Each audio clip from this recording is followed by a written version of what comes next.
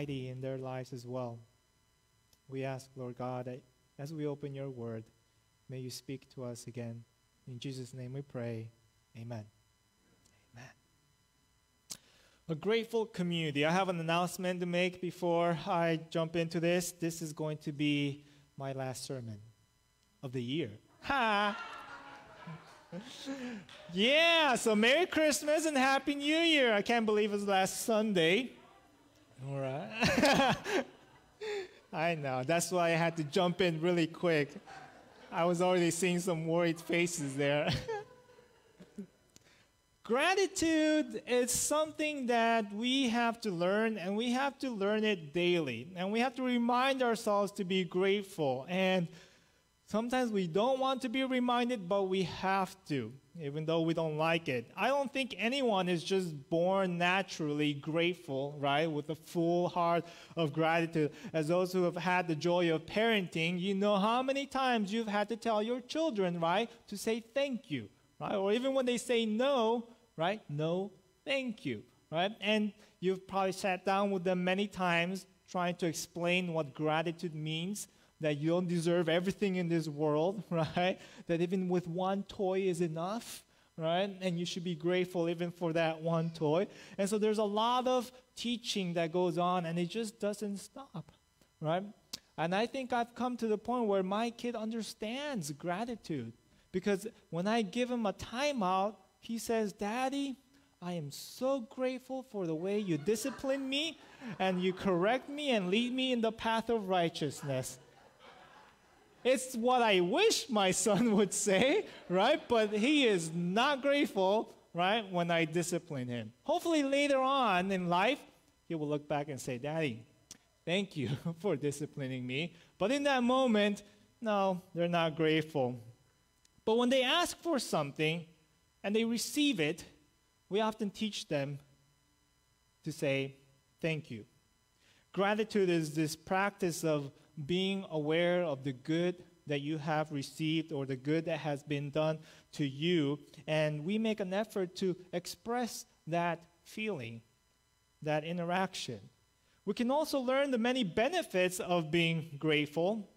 People have written hundreds of books about what gratitude does to you. Benefits that range from a good self-esteem and mental health to social connection, a better social connection, because it increases your empathy. It also reduces your aggression, right? You're more open to peaceful dialogue because you're so grateful. You complain less. I mean, you just have to grab any book and they will tell you the many, many benefits of living a grateful life. And the Bible, though, is always going to take it to the next level, right? Whatever the world tells you, hey, this is what's good for you, and the Bible says, well, this is why it's even better for you if you live by it. Because like love is more than just a feeling, right? The Bible is going to take it to the next level and say love is an action. Love is a commitment. Love is something that we demonstrate daily. And so it doesn't just stay with the aspect of feeling or acknowledgement, but it also moves towards action. It calls for action. So first, this action of gratitude that the Bible calls us to is to realign our feelings and our acknowledgement so that we are placing it on the giver and not the gifts. Because oftentimes we're grateful for what we receive, right? But the Bible says, no, you have to take that action and realign it, because you have to be grateful for who? For the giver who gives you the gifts. So at the end of the day, I'm ultimately more grateful for God in my life than the many things I may have received from God.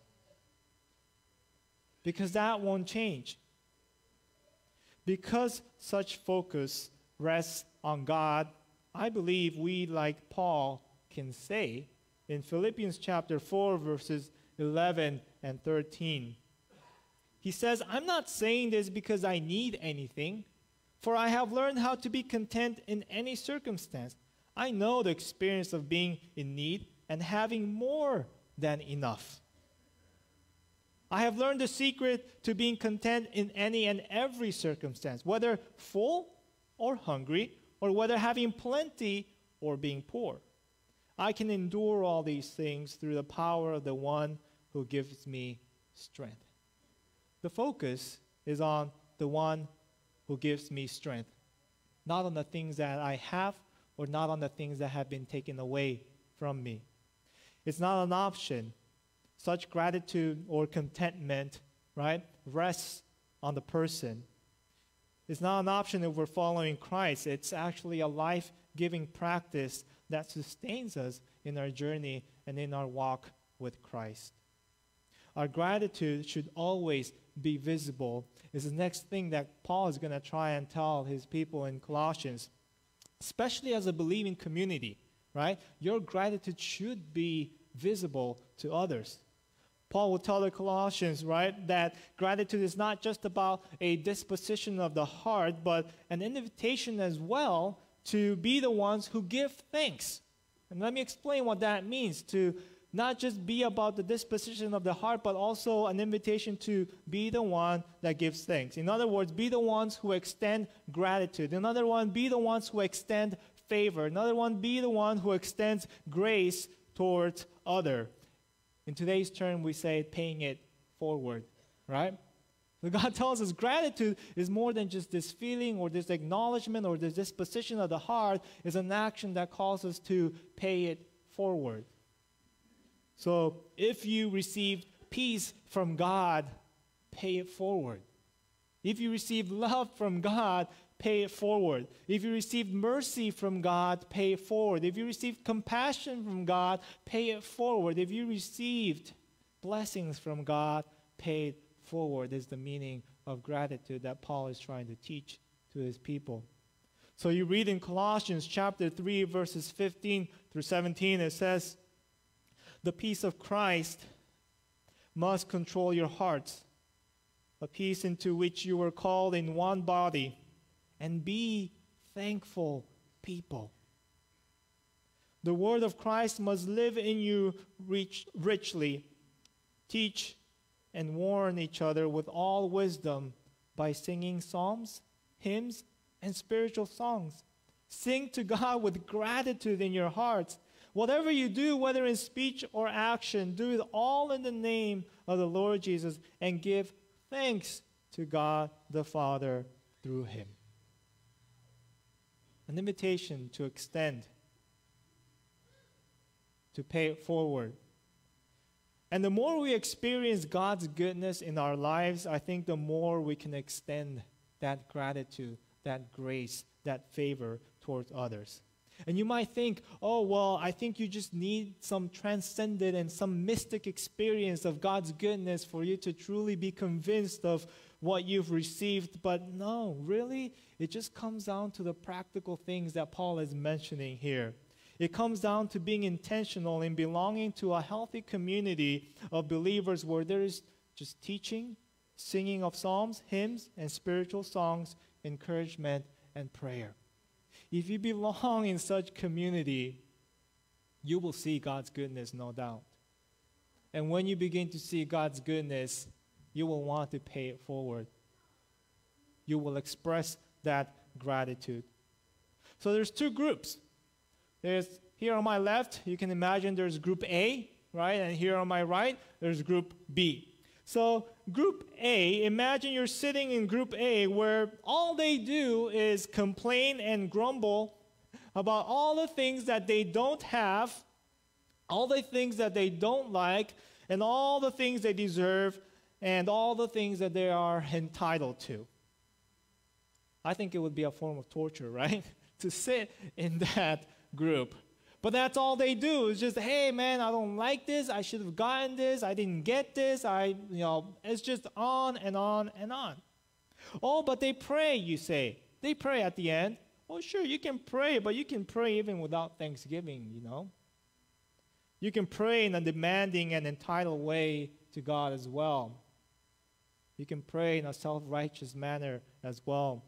Or you can say, God, you know what? I've been so good. I've done so many good things. Why haven't I gotten this yet? Or why haven't you done this yet? Or why have you taken this from me?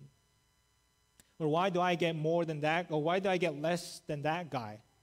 I should be getting more than that person. It's another dangerous, slippery slope if you go into comparisons with others. And any time you do, it doesn't end well. I think that's why Paul reminds his readers later on that even in prayer, we ought to guard our hearts with thanksgiving. Colossians 4:2 says it, right? It says, keep on praying and guard your prayers with what? With thanksgiving. Guard your prayers with thanksgiving because it can quickly go the wrong way. And Jesus demonstrated this even in a parable. In Luke chapter 18, verses 9 through 14, he tells of this parable. It says, Jesus told this parable to certain people who had convinced themselves that they were righteous and who looked on everyone else with disgust. Two people went up to the temple to pray. One was a Pharisee and the other a tax collector. The Pharisee stood and prayed about himself with these words, God, I thank you. Here's him expressing gratitude, right? I thank you that I'm not like everyone else. And that's where it just goes downhill. Crooks, evildoers, adulterers, or even like this tax collector. I fast twice a week. I give a tenth of everything I receive. But the tax collector stood at a distance. He wouldn't even lift his eyes to look toward heaven. Rather, he struck his chest and said, God, show mercy to me, a sinner. I tell you, this person went down to his home justified rather than the Pharisee. Group A. Well, here's Group B. And imagine sitting in Group B where they are constantly sharing how God has blessed them, how God has been good to them, how God has been faithful to them, how God has used them to bless others, to extend grace towards others. A group where they begin to open God's word and are reminded that, wow, there's actually even more to be grateful for, which leads them to sing about it, which leads them to praise, and they continue to extend that favor towards one another as they lift each other in prayer. So the question is obvious, right? Which group do you want to belong to? Group A or Group B? I hope most of you say Group B.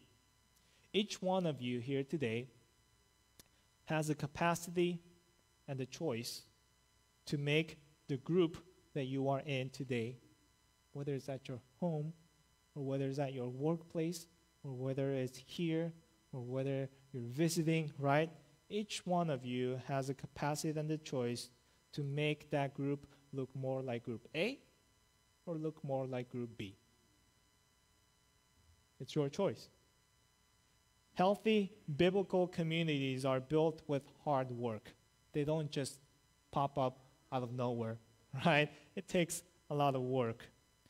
We all have a say that shapes our own community. We have a choice as to what we bring to the table of fellowship. Every time we gather together, whether it's 2 people praying, whether it's 3 people praying, whether it's a small group or whether it's a large group, right? Every time we gather in table fellowship, right? It's like we sit down in this table and we eat all the good food that God has for us, right? It's a figurative speech, right? We sit at the table to enjoy God's goodness. And here's the thing. When you sit down at the table, you can put gossip on the table. And some people might enjoy it. No, this tastes good. But most won't touch it and say, no, thank you. We don't like that, right?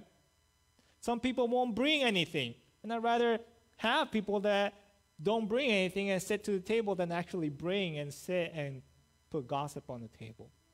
But God says, every time you come together in fellowship, make sure that what you bring to the table of fellowship, out of the many things that you can bring gratitude.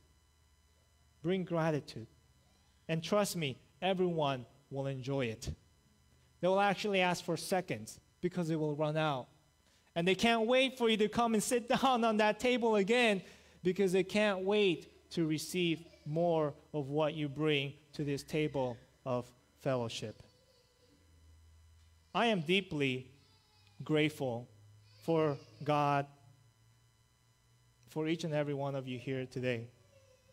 As hard and challenging as these past 2 years or past year may have been in many ways, you faithfully brought gratitude to this table of fellowship. You faithfully continue to extend favor. You faithfully continue to extend grace and kindness in so many ways that even makes me want to come and sit at the table with you again and again and again. And more importantly, you did it in Jesus' name and for God's glory. And I pray that as we enter in 2022, that we continue hard in building this grateful community. That we each make this intentional choice. That as we look in our pockets, as we look in our hearts, as we look in our minds to see what can I bring to this table of fellowship today, that you always remember to bring gratitude. It's something that everyone at the table will always enjoy. And that's something that I ask for us to continue to work on, aligning our gratitude on the giver rather than the gifts. Allowing our gratitude also to be an extension of God's grace and favor towards others. To be the people that pay it forward for what we have received so graciously from God. And I have confidence that we can do this. Amen? Let's pray. Heavenly Father, as we look back to another year that comes to an end, we don't look at it with regrets, but we want to look at it in a positive way and say, Father, we have received more than enough. And even though we may not have had plenty, or even if we had experienced poverty, it doesn't change anything, Father, because our gratitude is not on what we possess or not possess,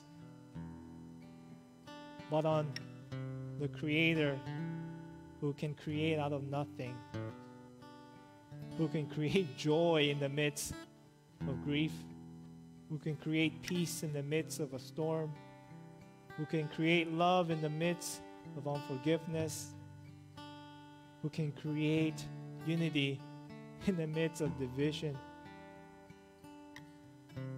Father, because we have such Creator in our midst, there's nothing that you cannot provide. And Father, we come here, as we sang earlier, sometimes with broken songs. But you receive it because you know how to make it complete. You know how to make it beautiful. You know how to make it whole. So, Father, as we bring our hearts to you this morning, and as we look out the horizon, sometimes, Father, it seems hard to even look up and see what 2022 will bring. But Father, give us again the strength to look up, to see the horizon, to not be afraid to dream, to not be afraid to expect great things from you, because we've seen your goodness and your faithfulness this year, and we know it will continue. We pray for your favor. We pray for your grace. And as we are people who receive, may we be also people who pay forward, a grateful community. We pray this in Jesus' name. Amen.